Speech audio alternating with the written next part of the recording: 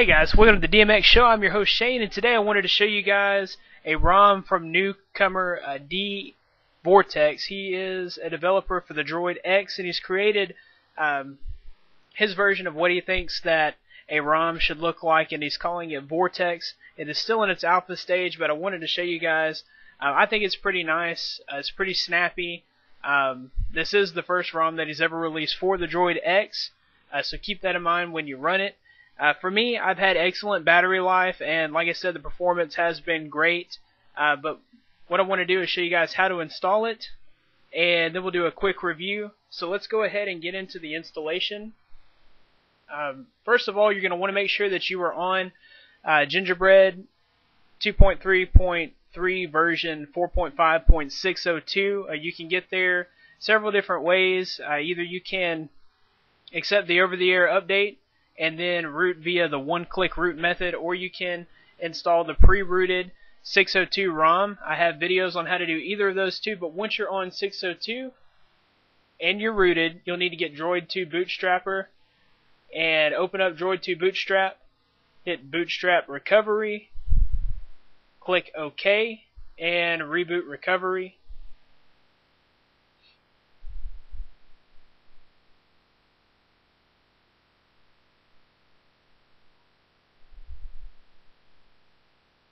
And as soon as it boots up, I'll show you guys what to do. If you're familiar with installing ROMs on the DroidX, then you can actually just skip to my quick review. So the first thing you'll want to do is go down here to where it says Wipe Data, Factory Reset, and select that. We're scrolling through up and down, Volume, selecting with the camera button and going back with the back button. So you'll go ahead and select Wipe Data, Factory Reset, and go down to Delete All User Data and select that. I've already got it installed, so I'm not going to do that now. I'm just going to go back. Then you go to Wipe Cache Partition, select that. Go down to Yes, Wipe Cache, select that. When that's finished, you'll go back, go down to Advanced, and Wipe Dalvik. You'll select that, and once that's finished, you will go to Install Zip from Sdcard, select that, and then choose Zip from Sdcard. If you install it directly to your phone, it will be in the download folder of your SD card. So navigate to your download folder and open that up, and you're looking for Vortex GB version 1.4.1.zip. Go ahead and select that and go down to Yes, Install Vortex.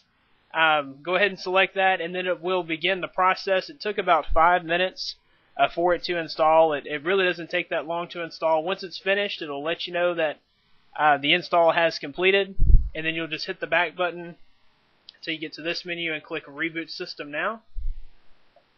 This ROM does come with a custom boot animation that was made by Vortex, so I'll show you guys that real quick, and then we'll get into our quick review.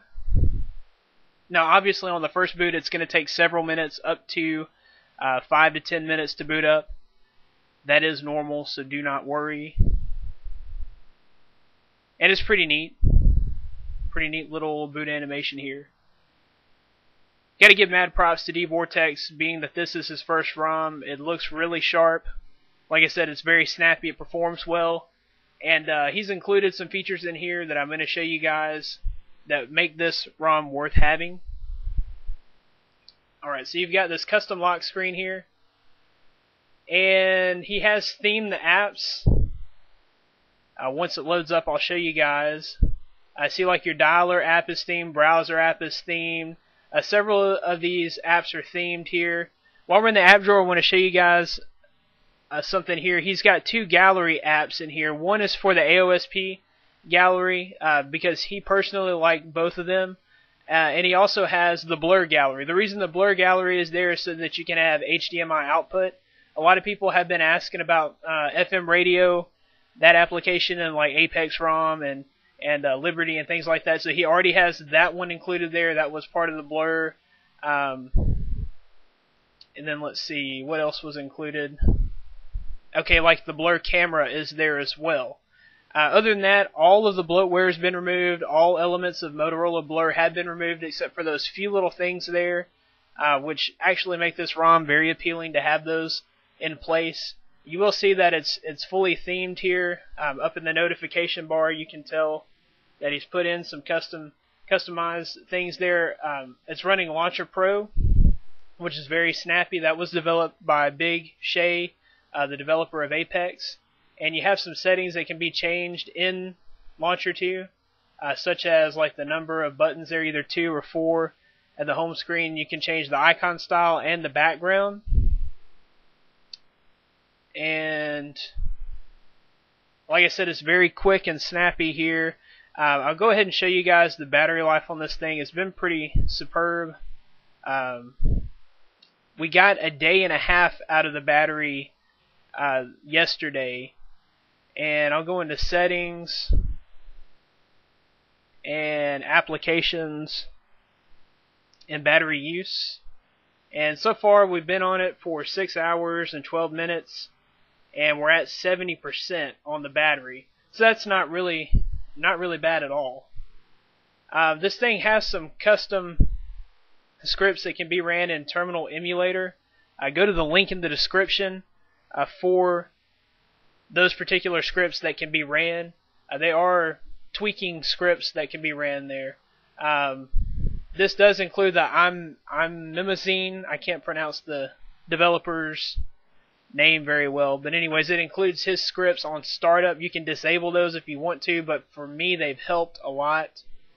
But other than that, it's like I said, it's very snappy, it's thin, and all these 602 Motorola source built ROMs, the main thing about them is they have excellent battery life.